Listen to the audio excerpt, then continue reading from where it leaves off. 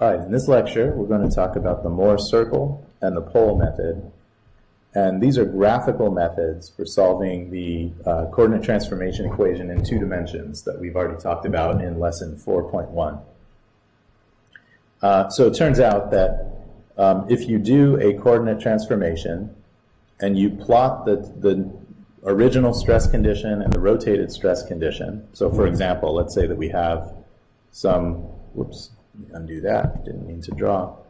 Let's say that we have a diagram here where we know the stresses on horizontal and vertical planes, and then we rotate the coordinate system through some angle gamma, and we get new stresses with a hat, right, on these rotated coordinate planes. The stress condition plotted here for the horizontal and vertical planes and the stress condition on the rotated planes would lie on a circle, right? And if you were to rotate it by any particular angle, the points would always lie on the Mohr circle. So the Mohr circle is really a graphical representation of the 2-dimensional stress rotation tensor equations. And it just so happens that if you rotate the stresses by an angle gamma, all you need to do is plot the original points on the Mohr circle, draw a bar that connects those 2 points, rotate that bar by an angle 2 gamma, draw another bar at that angle, and then the new points on the circle are the stresses on those rotated coordinates. All right, so it's pretty easy for us to graphically solve this problem. Now, I'll also point out that the major and minor principal stresses, sigma 1 major principal stress and sigma 3 minor principal stress, we derive those as lying on the planes where the shear stresses were 0. So you can always rotate by some amount until the bar would lie on a horizontal plane like that, and the shear stresses are 0. And so sigma 1 is the point where the Mohr circle intersects the x-axis at tau equals 0 and is bigger. And sigma 3 is the point where the Mohr circle intersects the x-axis and sigma is smaller. Okay, so it's also easy for us to solve for principal stresses by drawing the Mohr circle. Okay, and then in terms of the invariants, P and Q, it's easy for us to solve those too. The value of P, the mean stress, is just found at the center of the Mohr circle. So where tau is equal to 0, you got a point right there. Sigma at that point is equal to P. And then the deviator stress, or the deviatoric stress invariant, is equal to the diameter of the Mohr circle, right? So you can kind of see that these 2 invariants tell you all you need to know to draw a circle. If you know the center point and the diameter, you can draw the circle, so you know the full stress condition. And then I've redrawn sigma 1 and sigma 3 here, just for clarity. All right, now let's talk about sign conventions for drawing a Mohr circle. This is a little bit complicated, a little bit confusing, because we have one sign convention for solving our mechanics-based equation and just putting numbers into a Cauchy stress tensor. Let's review that real quickly. We'll come back up here and let's look at this diagram, for example. Zoom in on it.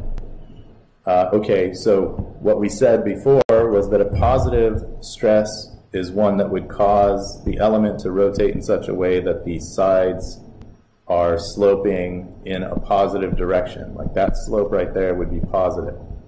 All right, the element that I've drawn here would actually deform the other way, right? Notice that sigma zx is pointed to the left, so it would actually tend to deform the element this way. Let me try and draw this before that thing disappears. There we go. So this is actually negative. Our Cauchy stress tensor here would be sigma xx minus sigma xz minus sigma zx sigma zz, right? Because sigma zz and sigma xx are both in compression, they're positive, and then these shear stresses are negative because they tend to deform the element in a way that that slope would be negative, dz dx, right? So here's, let me fully define this equation. This is sigma equals that tensor. All right, now, when we plot a Mohr circle, one of the shear stress components is going to be positive, and one of the shear stress components is going to be negative, right? We always have to make one above the x-axis and one below. So which one do we plot positive? Which one do we plot negative?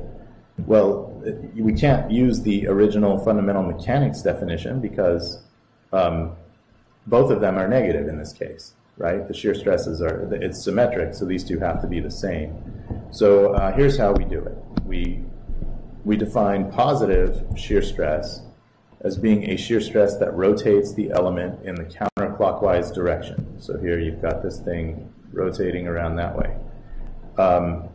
Now, of course, you can never have a stress condition that consists of all four stress components acting counterclockwise. That's just not possible because this little soil element would not be in moment equilibrium. It would spin around like a propeller. So in real life, one of them has to be this way and the other one has to be opposite, right? They have to act opposite. If one's counterclockwise, the other one's clockwise. So when we come up here and look at this diagram again, right, notice that this one is going counterclockwise and this one is going clockwise, right?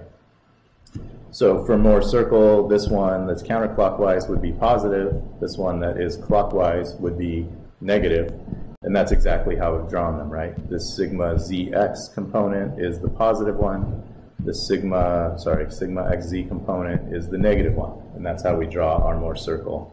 And the reason why it's important to get these right is that you want to be able to know from which bar you're rotating, right? If you got the shear stresses wrong, you would plot one point down here and one up there. And the circle itself would still have the same diameter and center, so it wouldn't influence the invariance, but it would influence the stresses you derive from coordinate rotations. So you want to be sure to get the sign conventions right. So anyway, just come back to this if you're ever confused when you're drawing a Mohr circle. Positive counterclockwise, negative clockwise. So here's an example, right? We have, let's say, sigma zz is 10, sigma xx is 5, and then we have a positive 3 for our shear stress, right? So we can write a Cauchy stress tensor. This would be, say, 5, positive 3, and 10. And let's put a coordinate system, x and z. This would be equal to sigma xx, sigma xz, sigma zx, sigma zz.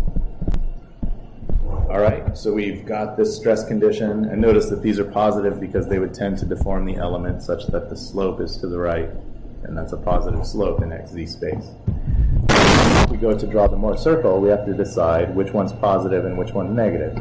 Okay, the one associated with 10 right here is rotating the element clockwise. So that one's negative. It gets plotted down here. So we have a 10, negative 3, whereas the one that's associated with the 5 is counterclockwise, so it's positive. So you get a 5, positive 3 right there. Okay, and then I haven't drawn the bar in between or anything like that. I'm just illustrating the sign convention here. Okay, now, the last thing I'll talk about in this lecture is the pole method. So the pole is really a useful property of a Mohr circle for quickly finding stresses on any particular coordinate orientation that you want. And so it turns out that every Mohr circle has a unique point that we're going to call the pole, and it's useful for defining stresses on any plane once you've identified the pole. So the property of the pole is that a line drawn through the pole intersects the Mohr circle at a point that defines the stress condition acting on planes perpendicular to that line. Now that's a lot of words, I know. It's hard to kind of understand what I'm saying just based on words. You have to go through and do it a few times to really kind of get it. But let's just go through an example from, we're going to use this same block diagram right there with the 10, 5, and 3 numbers. And we've plotted our Mohr circle here, so it's the same Mohr circle that we had before. Then what we're going to do, so let me walk you through the steps for finding the pole. Step 1, draw the Mohr circle. Be sure to put the points in the right sign convention on the circle in the right spot. Then the second thing you do is now you draw a line from one of the stress points in a direction perpendicular to the line of action of that stress. Okay, well let's go back up here and we'll pick this one, 5, 3. We've got that point. The line of action of that stress is horizontal, right? The normal stress is horizontal. The plane on which that stress is acting is vertical. The stress direction itself is horizontal. So we're going to draw a line parallel to the face that it acts on, perpendicular to the line of action of the normal stress. That's a vertical line in this case, right? So we come in here and draw this dashed red vertical line, and you can just draw it. It doesn't have to stop on the circle. It doesn't even have to stop here. You can just draw a vertical line like this, right? Okay, and then you do the same thing for the 10-3. That's this one. This is a vertical stress acting on a horizontal plane. So we have to draw a horizontal line, right? It's perpendicular to the normal stress, parallel to the face. So we come in here, draw a horizontal line from this stress point here, and then those two lines will intersect on the circle. Okay, if you draw these two lines and they somehow don't intersect on the circle, you haven't drawn your circle very well. It's a graphical solution. You have to draw a perfect circle. Go back, get a compass, draw it the right way. The point should lie right on the circle, and they intersect at a point that's equal to the pole, right? So that we're now through step 4, lines 2 and 3 intersect at the pole. So we've identified this unique point on this Mohr circle called the pole. Then step 5 is where the pole becomes valuable to us. So if we draw a line through the pole at any angle that we're interested in, it will intersect the Mohr circle at a point that defines the stress conditions acting on that plane. So let's say that we were solving a slope stability problem and we wanted to know what is the shear stress and normal stress acting on a plane that's inclined at this angle, right? Well, we would just draw a line from the pole at that angle, and where it intersects the Mohr circle gives us the normal stress and shear stress acting on this line, right? So it really is a useful property when you're doing graphical solutions to solve. And notice that the pole also works for these stress points. You know, this is how we derived it. Let's say, for example, you wanted to calculate vertical and horizontal stresses. Well, you could draw a vertical normal stress and shear stress acting on a horizontal plane. Well, you could draw a horizontal line because you're interested in a horizontal plane here, and that intersects the Mohr circle at 10 and 3, which is exactly equal to the vertical and shear stress acting on a horizontal plane right here, right? Okay, so we've gone through all of that, the pole method, the Mohr circle. Just keep in mind that these are graphical solutions. They have to be done kind of drawn perfectly in order to get the right answer by reading things from the x and y axes. And they're also two-dimensional, so we're ignoring the out-of-plane stress or the intermediate principal stress in these solutions. If you keep those things in mind, you can definitely use the Mohr circle and the pole to solve soil mechanics problems pretty easily.